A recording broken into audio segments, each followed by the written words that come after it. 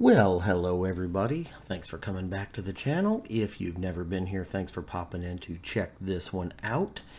So jumping right into this, guys, today I am showing you this little piece of software called Speccy. This is a really great piece of software, really easy to use, and it actually provides quite a bit of information about your computer.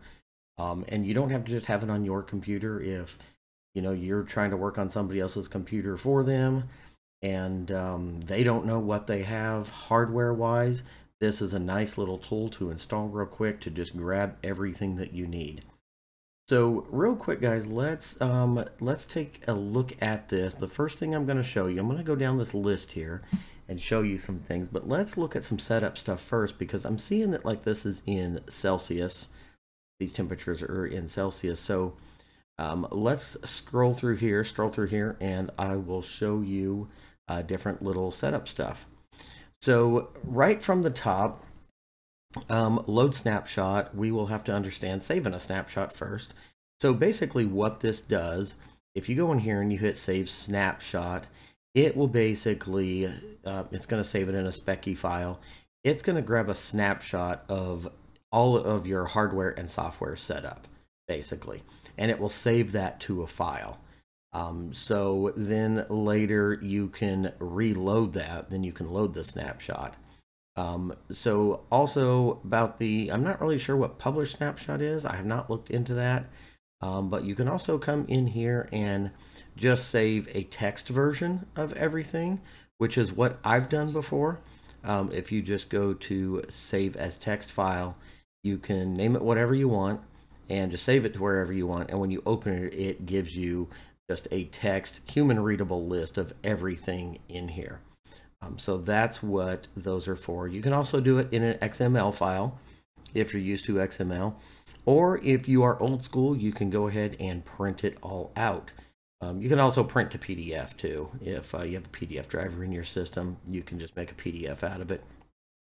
So if we go here to view, it's going to show navigation menu, which is what this is, this little menu here. So that should be automatically just pre-checked. Then you can go here and you can skip to sections. I find this funny because you can actually just go here to the navigation menu and click the section that you want. We're not going to mess with that. But if you go down here to options, this is kind of what we want here. As you see, as I pointed out, these are in Celsius. Here is where you would change that to Fahrenheit. And if you wanted this in a different language, you could most certainly choose that. Update, this is just, you check this if you want Speccy to inform you of updates. And then you got some advanced stuff here. You can save all settings to an ini file or skip user account control warning. Let's see, system tray. If you click this, when you close Speccy, it will just minimize to your system tray down here. And then privacy, that's basically just their privacy policy, if you want to read that. So the only thing we've changed here is we've changed this to Imperial for Fahrenheit. So I'm going to hit OK on that. And then this other thing to show you here, help. This basically, online help, just basically takes you to their website, and about basically just tells you about what version of Speccy you have. You have the option to upgrade to Pro. I am not sure what the differences between the free version and the Pro version are. Never looked into it, never needed it, just needed to grab some information here. So that's up to you guys if you want to do that. So moving back to this, guys, on summary, this basically gives you the layout right here of everything in your system. It shows you what operating system you're running. And even if it's the Pro and, whatever bit, 32 or 64, most are running 64. It gives you what CPU you are running and tells you the operating temperature. RAM, motherboard gives you the motherboard's temperature as well. Now under here, under graphics, it shows you, I have 3 monitors, so it's listing all 3 of my monitors. And it's telling you about the video card that you have, and even gives you temperature on that, which is pretty cool. Now on these temperature things, you can actually click this graph here and you can kind of watch this run in real time. So if you're having fluctuating temperatures, you can kind of see when it went up, when it went down, and kind of compare it to what you were doing, stuff like that. Storage is the same. It's showing my two 8TB Seagates, and they're running at 96 degrees Fahrenheit, and it shows my primary solid state 990 Pro. Not sure why that's not given a temperature. That is a different type of drive, an NVMe drive, but there are other ways to check your operating temperatures for your drives too. Not detecting any optical drives because it's not the year 2000, and a lot of people don't use optical drives anymore.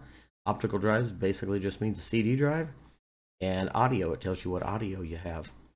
You go here to operating system, and it's just your basic stuff too. The only thing I don't like about this is it does not give your product key. You can see right here it'll give your serial number, but that is not your product key. A lot of people get those confused, and it kind of just summarizes, you know, like your Windows updates, how you have that set, your different antiviruses, what you have there.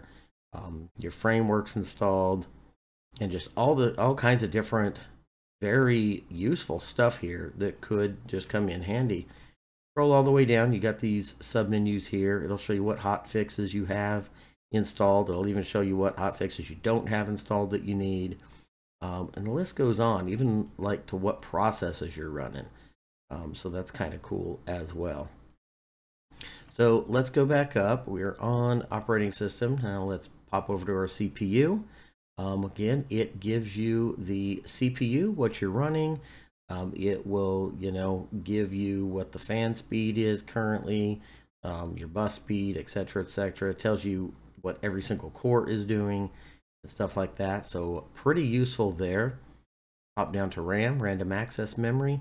It'll tell you how much you have in there, how much you've used, and stuff like that. So really cool. Go down here to motherboard. I really like this one. This gives you all the information you need to know about your motherboard, including the current version of the BIOS. So you can actually cross-reference what your current version is. Head on over to their website, and if they got a new updated version, you know it's kind of time to update your BIOS there. But it goes down and tells you, you know, what slots you have, what slots are available, and stuff like that. So really cool there. Move back down to graphics here. And it's kind of what we've seen on the first page here. Most of this is what we see on the first page, but it's extended. So it shows all my monitors, shows my GPU back down here. We'll go back down to storage, and the same old. I mean, it's showing, you know, one of my Seagate 8TB there, and then it will show the other one there, and then come back down to my 990 Pro here. And again, it just tells you how many partitions are on them, what the capacity is, and stuff like that. So really good information to have if you're trying to diagnose or just out of simple curiosity, really. Optical drives, we've already covered that. Nothing there. And then audio on that, it gives you different audio stuff. Peripherals is interesting. It tells you pretty much everything attached to your system here. So including your mouse and keyboard, and even what headset you have and stuff like that. So very valuable for that. It shows you what printers you have and stuff like that. So a lot of good information there. And the one thing I will not click on this, just to show you guys, it has a lot of good information, but I'm not going to click on it because it does reveal your IP address, and I'm not willing to reveal my IP address on a video. But yeah, on your guys' system, you download this, click on network. A lot of great network stuff, including like what LAN you have, and you know, what the speed is and stuff like that. Shows your IP and all that kind of good stuff, and also some internal networking stuff if you happen to have like a home internal network. But anyway, guys, yeah, that is about it. If you're interested in having this, I've got the link down in the description below for you to download. Like I said, it is free. There is a pro version. Not sure what's covered under the pro version, but the free version does really good enough for most people. And yeah, guys, check that out. Link in the description below. Thanks, guys, and have a great day.